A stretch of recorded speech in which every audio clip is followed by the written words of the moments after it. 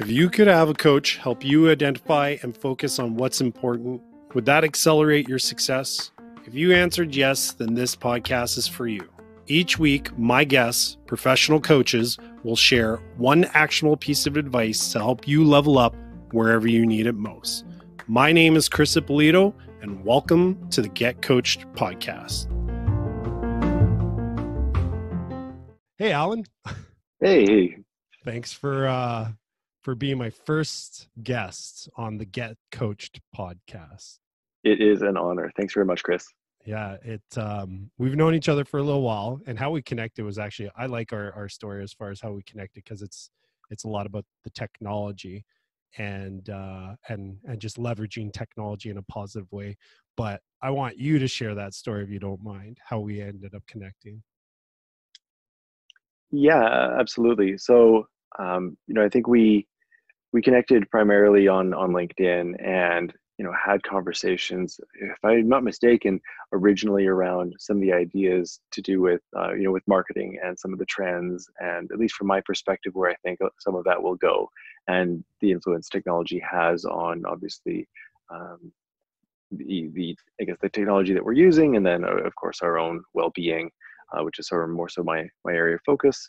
And I felt like I learned a lot from you in terms of your perspective on what some of the best practices in marketing right now are.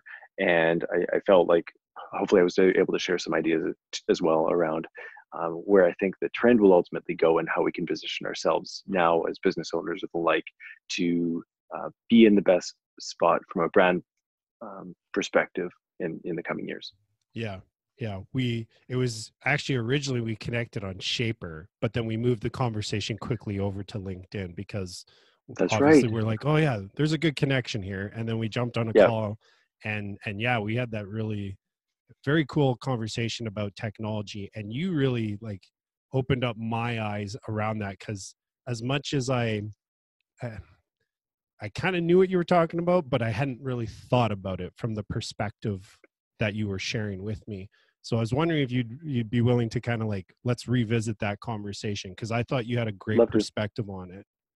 Thank you. I'd love to revisit the conversation. Where do you want to start?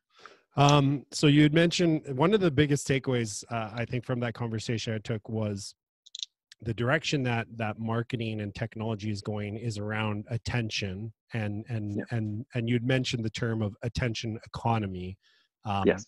So I'll kind of let you take it from there, if that's Sure. good. Yeah, absolutely. So, so the attention economy, just as a matter of defining it before we kind of go into what it means for us, different aspects of our lives, it's a modern trend that is occurring because we now have orders of magnitude more content than we could ever consume in a lifetime. This is specific to digital content. Obviously, there's a variety of other content, things to consume in life, right? Yeah, exactly. And it has really emerged because now content creation has been democratized. Technology has allowed us all to, pick up a phone, capture a selfie, capture a video, easily post it. And so what that does is it now makes attention the scarce resource, as opposed to the content, which might have been the case 50, 60 years ago, let's say when TV was first invented, or there were a handful of radio shows, that type of thing. So there are two big risks, I guess, around that. So first of all, attention is extremely valuable as well, because we all trade on it. We have to have someone's attention before we can sell them anything. We have to have their attention before we can work with them or collaborate with them on anything. In most cases, we need to have their attention to even give them something. So attention is an extremely valuable resource, and just economics 101, anything that is scarce and valuable gets extremely expensive. Mm-hmm. And so from a digital marketing standpoint, and online ads and that type of thing, those are going to get very, very, very expensive, as everyone realizes that that's where attention is, and everyone realizes that they're trading on this attention, and you get a lot of people effectively bidding for a resource that is in finite and short supply, relatively speaking. So it causes two main issues, and I think we're starting to see both of these emerge. And my goal is to really is around resolving them. But the first issue is more so for medium to small size businesses, right? So because we all trade on attention, I could be a shoe salesperson and I'm now competing with Coca-Cola, not because I sell soft drinks, but because I also trade on attention. I need your attention to sell my shoes, even if I have the best shoes in the city or even the best shoes in the country. If I don't have your attention, you won't buy from me, right? And similarly with, I guess the issue with that then becomes that as attention gets extremely expensive to purchase, which is effectively online ads and marketing, how do I best put this? The companies with the deepest marketing budgets are the ones that are going to be able to buy more of that attention, right? So those tend to be the larger firms, and that can mean that the small to medium-sized businesses will struggle to stay ahead or to get ahead, struggle to start up in many cases, simply because they won't have enough traction and they won't be able to buy enough attention to even launch, if that makes sense, to get enough, of a start to start paying down obviously some of their operating costs and pay back their fixed costs too. So what I think the concern there is that that's going to start, I guess the market is going to start combining it. We're going to have more oligopolies, more large firms as opposed to fewer, and that reduces the amount of choice that we have as consumers, which is, from an economics perspective, generally a bad thing. The other piece that I'm concerned about, and obviously this affects every business owner who's listening to this, right? That this is an existential threat to where your business is at if you don't have enough attention, and if you can't acquire attention in the coming years in a cost-effective way outside of online marketing, which will become increasingly less financially viable.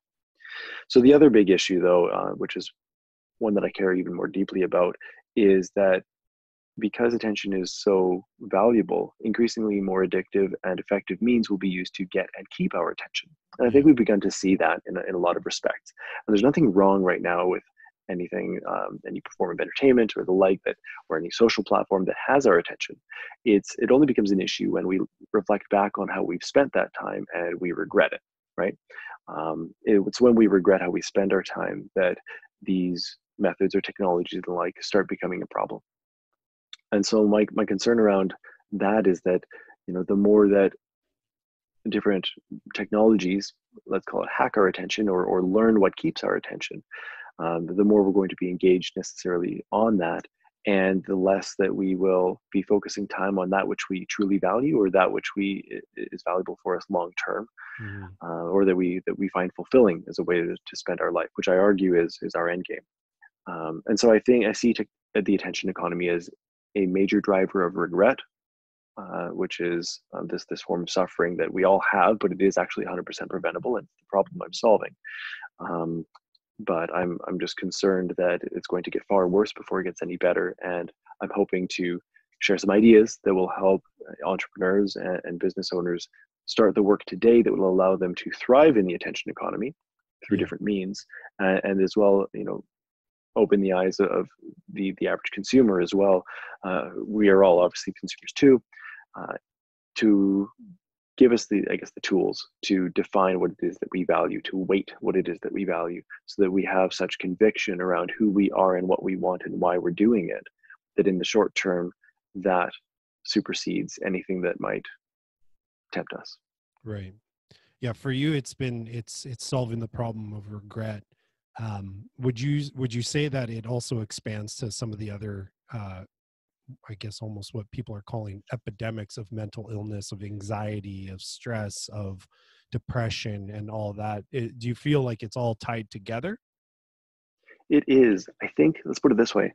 We can go into the specifics as far as an actionable process is concerned later if you like, but imagine that it were possible and that you did know yourself so well, and that you felt like you had given yourself permission to pursue who you were and what you wanted, and you knew why you were doing it. It does a variety of things. First of all, it reduces the number of existential questions you'll be asking yourself, because you will have thoughtfully gone through it and found you some of your answers. And it may shift or evolve with time, but nevertheless, you'll have a high degree of self-awareness, which is just not something I think a lot of people have. It's not something we're brought up, I think, being taught or shown. Yeah, we're definitely not And taught that. yeah, No. so it does a variety of things. First of all, I think it helps minimize the amount of regret, because you're able to make more regret-proof decisions that are in line with what it is that you value in life, and spend your time in a way that is balanced according to what the different combinations of things that you find valuable in your life. But around that too, the anxiety and the depression. I mean, a lot of that comes from comparing ourselves to others. It Mm. comes from feelings of inadequacy. It comes from feelings of resentment in some ways, with loved ones who told us what they thought we should do in our lives, and we went and we've done it, but we're not Yeah. happy. And so I think the better we know ourselves, the more we realize that success from someone else is not what success for us means or is. And it allows us to be happy when we see other people succeed by their own definitions, and realize that we're on our own path, and that is what success is to us. And really it's that the pursuit of it, rather than the achievement of it. We can kind of get into exactly why later. But yeah, I think it is all tied together. But the more you know yourself in a structured and actionable way, and I think the more confident you are with your actions, your decisions, and you realize what is and is not relevant when you see it, so you're better able to apply that filter. Right. So what would be, like, when you're working with your clients, what are some of the action items or the guidance that you provide that help them get life back on track, so that Yep. they are living a life of fewer to no regrets? Correct. Yep, absolutely. So let's just quickly do a quick definition, and then I'll take you through the exact process I tend to take Perfect. people Yep. through in my free consultations. And people can apply 80 to 90% of this themselves. It does help to have someone who's done it a bunch before guide you through just tweaking it a little bit, but this is something your listeners can take away right away. So when I talk about regret, I'm talking about making actions and decisions that are not in line with what you value. And the opposite is fulfillment. Fulfillment is pursuing that which you value and making decisions in line with what you value. So the question comes up, well, what do you value? Right now, most of us, when asked that question, don't have an answer ready. And that's fair, right? So first of all, don't feel bad if you don't if you don't have an answer for that ready. But if you have no clue where to start, first of all, here's one way you can get started. If you reflect back on the number of maybe the several dozen types of experiences that you've had in your life so far, maybe different relationships, different extracurriculars, maybe different forms of education, maybe different types of travel you've done, or different places you've gone. If you list what you enjoyed and did not enjoy about each of those activities, and it takes a little while to do this, right? But it's worth it. You start looking at the trends of, well, what have I enjoyed that seems to pop up? What aspects of these different experiences have I enjoyed that pops up in multiple of these experiences? That is usually a very good start to help you decide what it is that you value in life. Now, I do want to make a quick distinction. People talk about personal values and they talk about corporate values, and those are similar in the sense that they tend to reflect character traits, right? Whether that's honesty or resilience, that type of thing. And those are important. I mean something a little bit broader than that, because those personal values sort of fit into this larger view of what do you value. So when I say what do you value, the idea is, what aspects of life do you value? Do you value particular relationships? Do you value personal growth, professional growth, health, whether that's physical, psychological, mental, right, spiritual? Do you value alone time? Do you value entertainment? That kind of thing. So there are an infinite number of categories there that you can choose from, and you can choose any which ones you want. You and only you get to decide what you value. Other people can suggest things, but it's something I really do hope that people take away.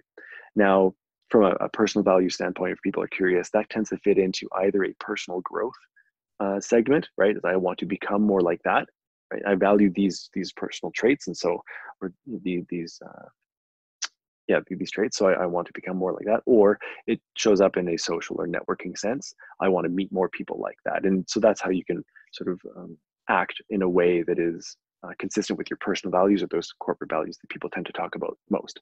But it's far more actionable to think about the aspects or the behaviors in life that are intrinsically motivating, that you just enjoy, because you can actually do something about those, right? You can value honesty, but it's rare that you can just choose to go do honesty. It's more of a way of being. Right. And I find that's a little less actionable. So can I ask a quick question? So it sounded like one of the things you had mentioned was perhaps for personal growth is that like desire to want to surround yourself with people of that quality, that character quality that you're looking for. Absolutely. The reason that one really stuck out for me is that, to be honest, that's a big part of the reason why I'm doing this is coaches and that group of people that are pursuing that type of career usually have a certain kind of mindset that I've always been very attracted to, but didn't really realize what it was until a few years back. Right. And the question I was asking myself was, how can I get more time with that type of person? And this is basically the results of that. So that's why that one really just stuck out at me. I wanted to confirm that's what I heard, but that's awesome. Cool. So, hey, I'm doing it. You are. And it works out nicely, right? Because it's a win-win-win, right? Ideally with the right fit, it's beneficial for all of us to get together, right? To consider these questions in our own lives and the perspectives of others, right? Yeah. So getting back to what it is that you value, when you have a list of 3 or 4 or 5 or 6 things, these are really your top, call them your top 5, even though the number that you consider your top can change. It's not that you don't value anything or everything else in life too. You do. It's just that these top 5 are really disproportionately more intrinsically motivating to you. So when you have this list of 5, the question then becomes, well, how much do I care about each, right? Because you might have several options in your life when you're making a particular decision, and some of the aspects of life you value suggest you take one option. Some of the other aspects of life you value suggest you take the other option. How do you break a tie, right? And this is, I think, the age-old question that I just had not seen a good answer to yet, because what you value and what's intrinsically motivating, these are subjective feelings, right? And we'll go back into this perhaps a little bit later, but my business's name is Sentient Future Consulting, and it's this idea that we're inherently sentient, that we evaluate life subjectively, and it's important that we look at it that way first. So, but it's hard to make the subjective or the qualitative more actionable or quantitative, but there is a way. So the way kind of works like this. So imagine a standard week, 168 hours. If you subtract off 8 hours a day for sleep, roughly you get 112 hours. To make the math easy, think about 100 waking hours in a week. Assuming you had no other responsibilities and you could only spend your time on one of those 5 aspects of life that you valued at a time, how much time would you spend on each of those things you value? Okay. Right? Now, it's a strange question because we don't hear it asked very much, but it's actually a very answerable one because it's something we already do. We have time. We do choose to spend it. A lot of it is conscious. A lot of it we choose to spend unconsciously, or rather, we subconsciously choose how we spend it. Yeah. And the idea is really to be a bit more conscious about how we spend it and plan it and put ourselves in sort of the right situation. But when you answer that question, and even though it's asking you for a number, it is a subjective question. It is a qualitative question. It's what balance feels right to you. And when you have 100 hours, you are faced with the reality that it's finite. You're faced with the reality that when you choose to spend your time in one way, you are by definition choosing to not spend your time in other ways. And that's okay, because what you find is the balance for you, because we all have the same time in a week or in a day, as it were. When you find the right balance for you, then you're good, right? You wouldn't make any changes. So it's something that is really worthwhile thinking. Now, when you've done that, what you've effectively done is you've transformed your list of top 5 subjective or qualitative values, right? Things that you value in life that are intrinsically motivating, and you've transformed them into decision criteria. And you can use it in 2 ways.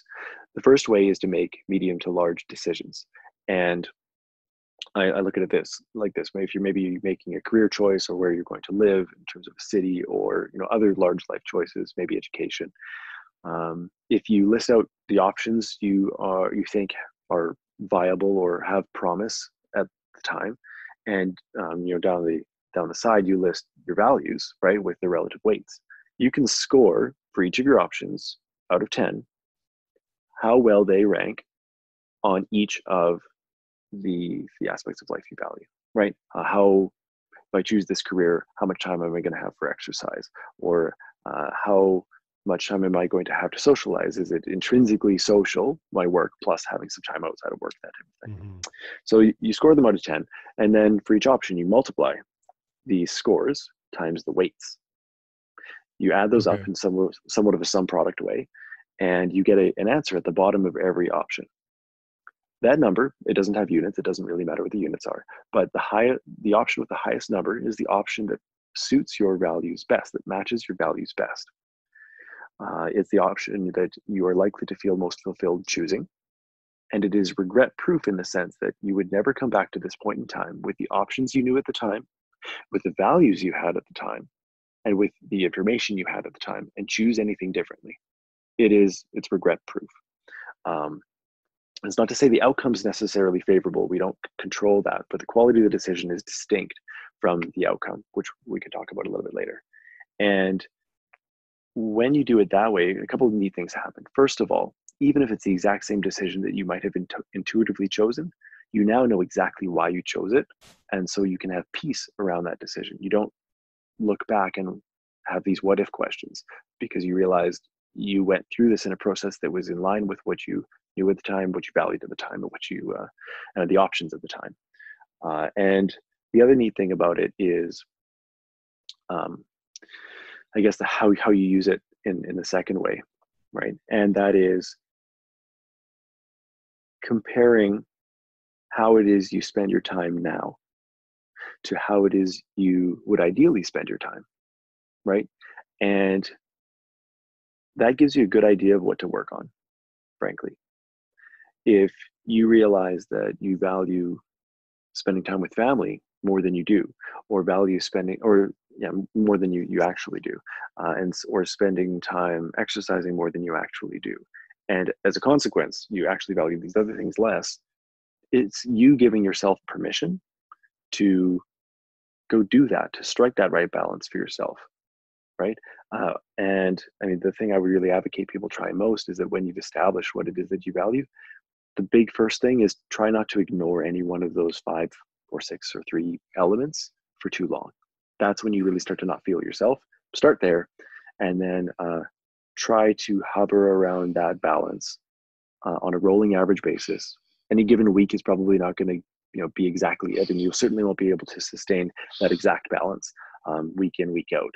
But the closer you hover to it, the happier you're going to be. And that fulfillment, that process of pursuing what it is you care about in a social arena, in a professional arena, in a growth arena, in a health arena, whatever arenas matter to you, that's the end game. That's the goal. Everything else is a means to those ends. Right. I think it might help to almost walk through it in as an example. So sure. Just because I remember, like, when you first shared this with me, my head was spinning, and I can only imagine that some of the other people listening might go like, holy moly, like that sounds very complicated.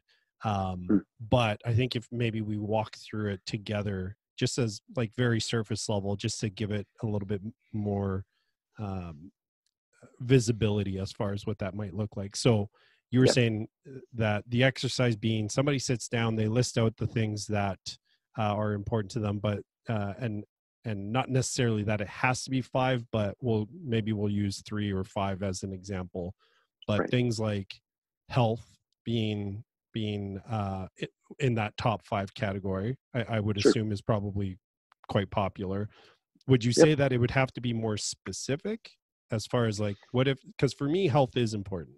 So if you're coaching me on that, would you say like, what about I tend to advocate that we get a little bit more specific. So from health, I tend to focus either on, physical wellness, mental wellness, Perfect. And spiritual wellness. And the specific behaviors within that are obviously up to the individual, right? Yeah. And they don't have to choose all 3. Some people don't value physical wellness in like the grand scheme of things. They're happy not being athletic, right? But they're in a good headspace or good spiritually, whatever the case might be. And like, no judgment, like people get to choose whatever they want. Okay, but that helps. Sure. I think that helps. Yeah. So health would be too broad. So if you when you're coaching somebody and they were to share health, you would say, okay, which What kind? what kind, right? Physical, Yep. mental, or emotional. Yep. So that's perfect. Then what From about a from a relationships? So relationships, yeah, I again, tend too to broad. suggest a little bit. So it's perfectly fine. Like, let's put it this way: if you want the category, if it fits nicely as a combined category for you, do it. Right? There's no right and wrong here. There are reasons why you might choose either a combined or something more detailed. Obviously, the reason why you why you might want to go more detailed is maybe within that there are two halves of it, but you actually disproportionately value one versus the other, and you want to Right. reflect that, and it Right. helps you plan your time in a way that gives that part more emphasis. So from a relationship standpoint, the three that tend to come up, if you're going to split them up, would be family. Yeah. So this would be like blood relatives, Yeah. friends, and significant others. Oh, okay. So significant Right? others would actually Yeah. Whether be that's a in boyfriend, a girlfriend, spouse. husband, Yeah. wife, spouse, Okay. fiance.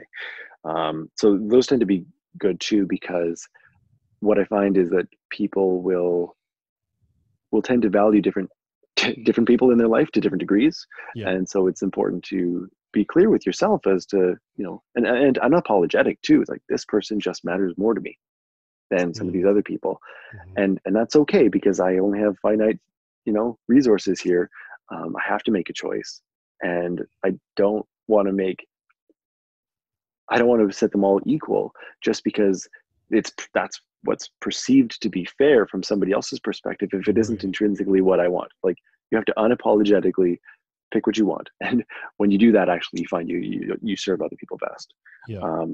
So I'd recommend sort of breaking that out. And one other helpful distinction actually is to think about what types of things, there are very few, but what types of things should not be on the list at all Mm. for what it is that you value. As far The as first like one, things you don't invest time in. um, so yeah, I mean, being conscious of what isn't on your list is useful. But what I Right. what I mean is, I've given pretty much everybody carte blanche as to what it is that they put on there. But there are a couple of things that I argue shouldn't ever be on anyone's list. Oh, okay. I Okay. get where I And think I get what you're saying now. Can yeah. you give some Um, examples? yep. So the first is money. Oh, The really? second is Okay. the second is time, and the third is freedom, which is kind of a Hmm. combination of the two. But Yeah. those are common ones that people say, "Oh, I value money. I value."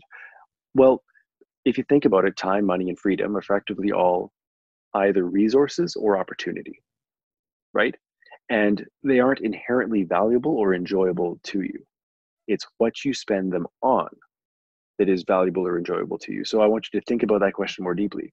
If you had more money, how would you spend it? If Right. you had more time, how would you What spend would it? you? If you Yeah. were free from some shackle, if you want to think of it that way, Yeah. uh, you know, what would you do? Right? It's those that are intrinsically motivating. It's the ends that are intrinsically motivating and not the means. Right. Um, Right. Right. so, and what that then what that then does is, if you value, I guess, if you value having lots of creature comforts, right, then money will necessarily be a part of, or let's put it this way: when you look at your options, right, and you, um, and one of them scores. Sorry, you look at your options, and one of the options happens to help earn you more money, right? It's going to naturally score higher on that creature comforts list item, right? So it sort of intrinsically does that, as opposed to money for the sake of money. Obviously, time and for the sake of time, freedom for the sake of freedom. Those who have money or time or freedom and don't know what to do with them, like, that can be equally depressing. And it's what you see with a lot of celebrities as well, right? Right. So the reason you're excluding those is because, It's not let's it's say not deep enough.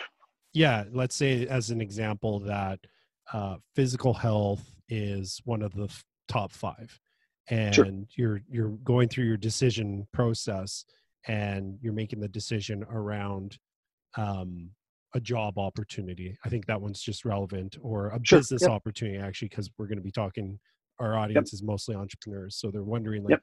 should I pursue this?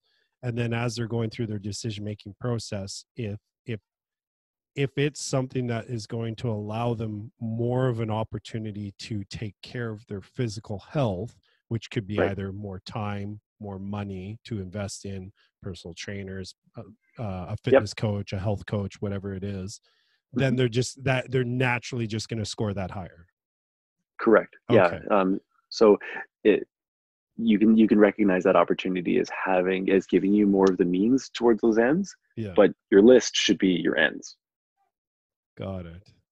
Right. Start with the end in mind. Start with the end in mind. Yeah, exactly. As Simon Sinek says.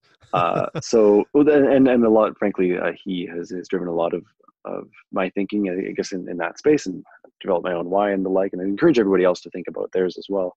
The last thing, I guess, around that topic that I'd like to add, just want to make sure I get it right here.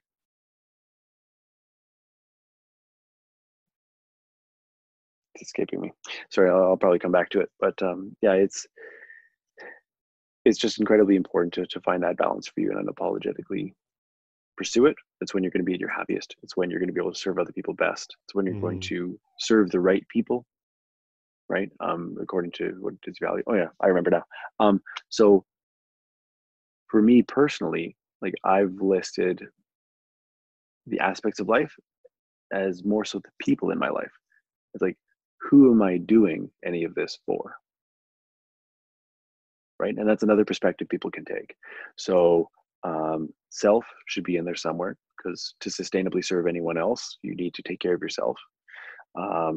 Significant other is there. My wife is in there. My kids are in there at different rates, actually. And it helps govern for me how much time I choose to spend with each, right? And my extended family is in there. The general population is in there too. I call it Earth, right? How much time am I devoting my life to serving people that I don't even know, just because I care, just because it's all in our best interest? That's so people might appreciate that perspective as well. If you don't want to think of things or activities or behaviors specifically, you can think about around who do you care about in your life, and then as you look at options, how well do those options allow you to serve your own needs, serve other people's needs? And I think that's another great way to be clear with your priorities. Yeah, that's awesome. I think I every time I hear you talk about it, because I've the first time we talked, you sent me a video when you were presenting to a group of post-secondary students. I think it was engineering students, if I remember correctly. Yeah. And you're going through the concepts and explaining it. It's just like, I'm like, this is so unique. I've never ever heard.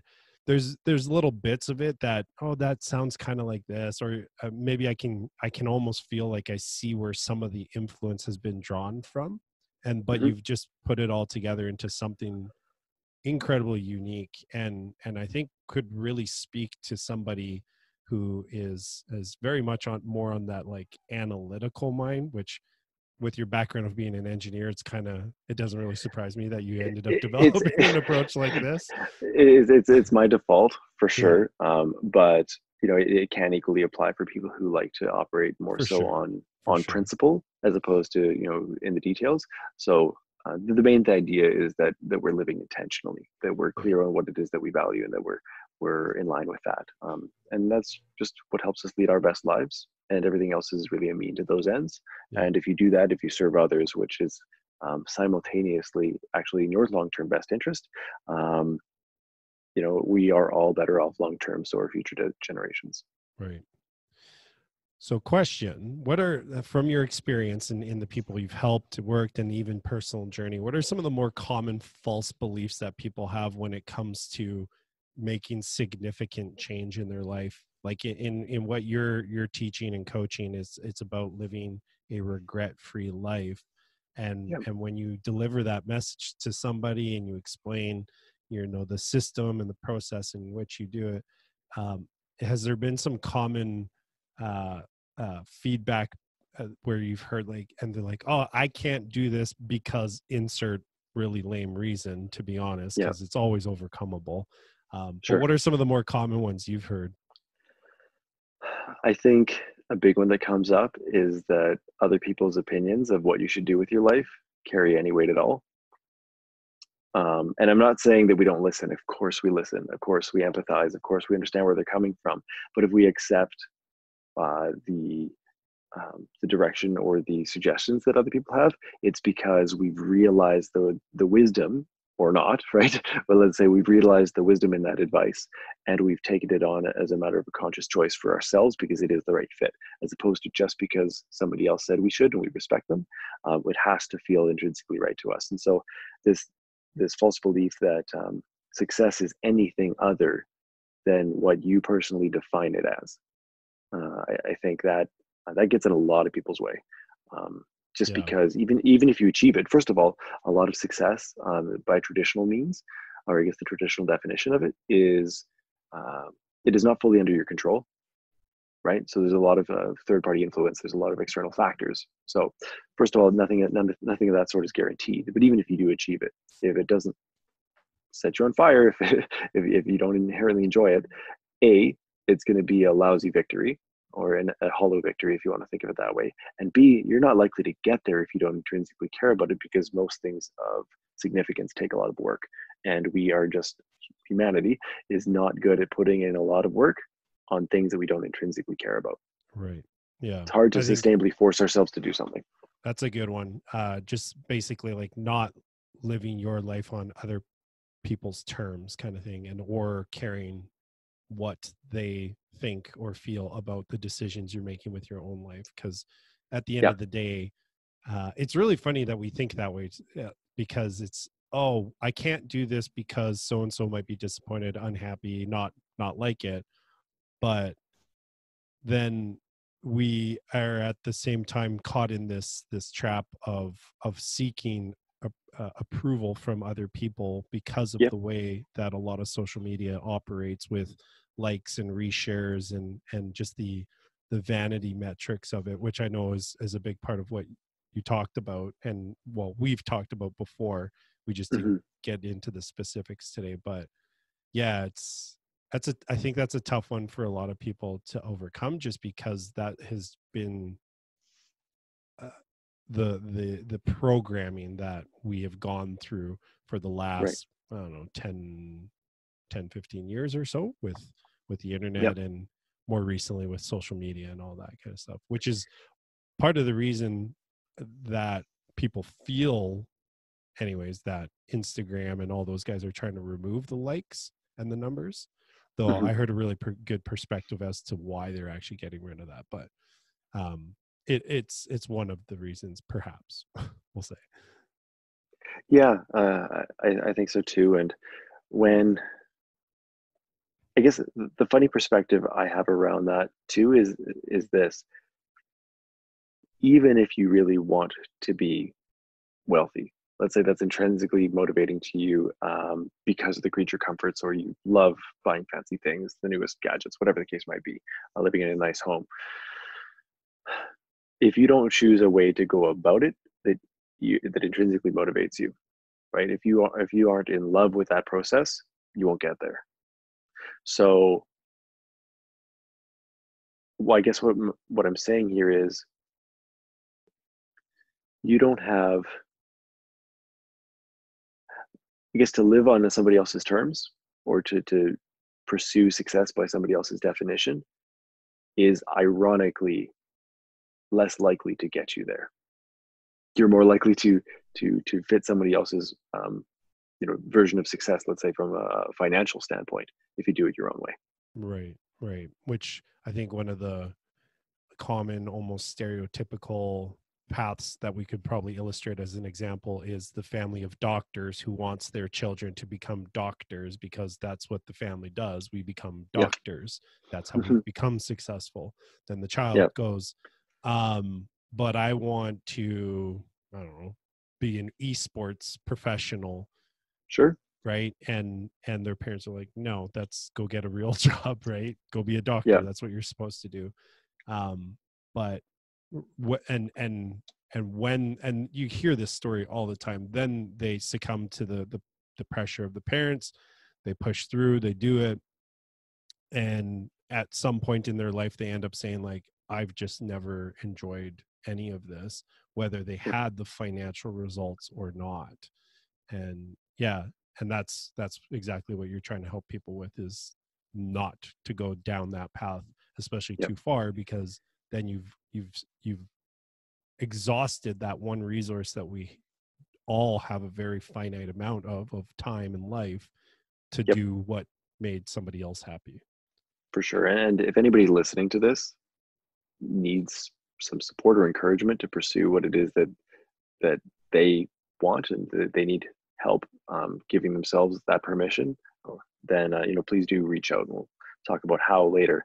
But it's incredibly important. Yeah, actually, you know what? I think I think that this is a good place to kind of wrap up. Why don't you share where can people connect with you if they want to learn more about Sentient Future and what you're doing? Sure. So on just about every social platform, you can find me under the name Sentient Future. So SENTIENT and Future. So that's Instagram, Facebook, you name it. I have my own podcast as well, and the intent around any of that is that I'm trying to create content that is innately valuable to you, that saves you time, and it's worth more time to you than the time it takes you to consume it. So it's net positive. That's really the goal. And yeah, beyond that, there's email addresses, and my website gives you a little bit more information with different links, and that's sentientfuture.earth.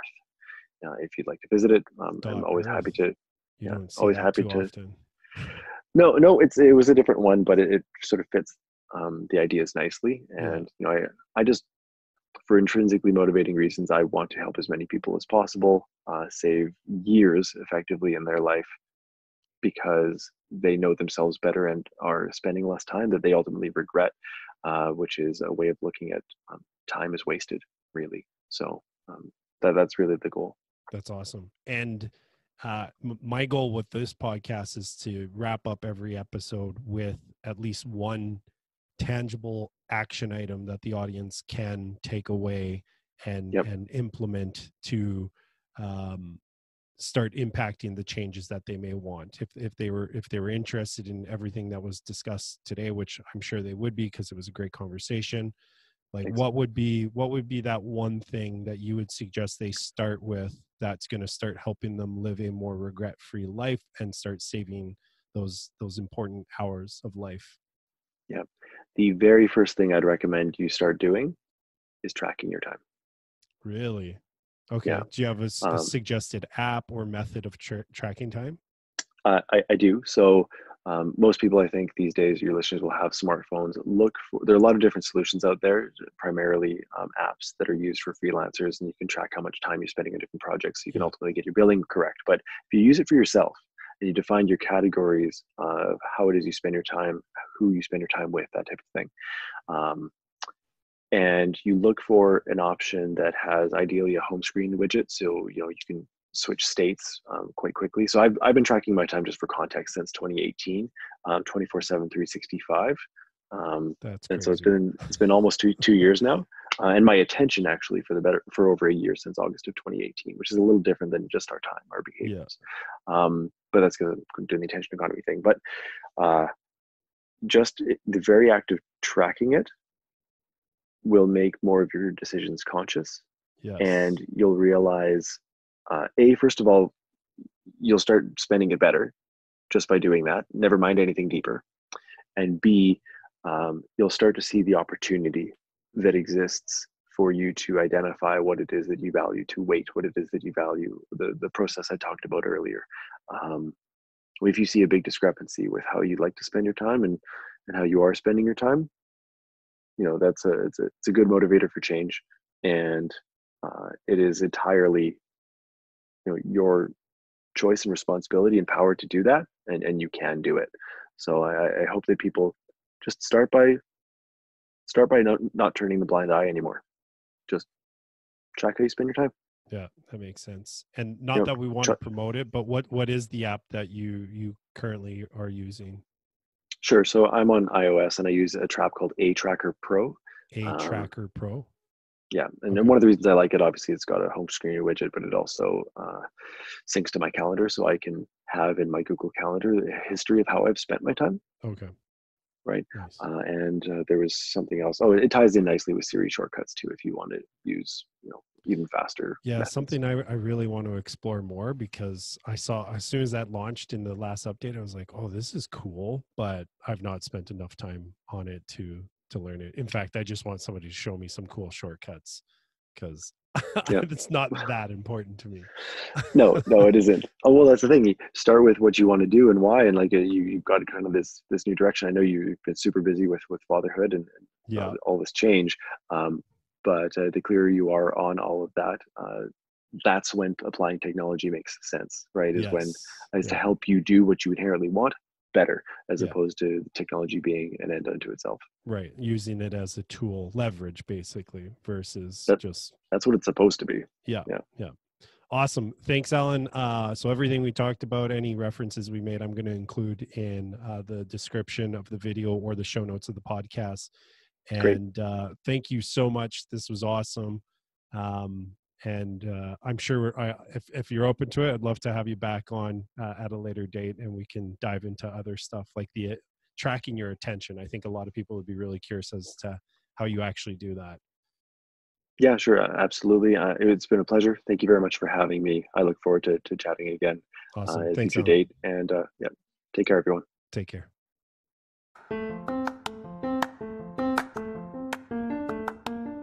Thanks for listening to the Get Coached podcast. If you're looking for more information, you can head over to our website, which is getcoachedpodcast.com. You'll find the show notes for this and every other episode there. And if getting actionable advice every week from professional coaches is something you want more of, then make sure to subscribe so you don't miss any future episodes.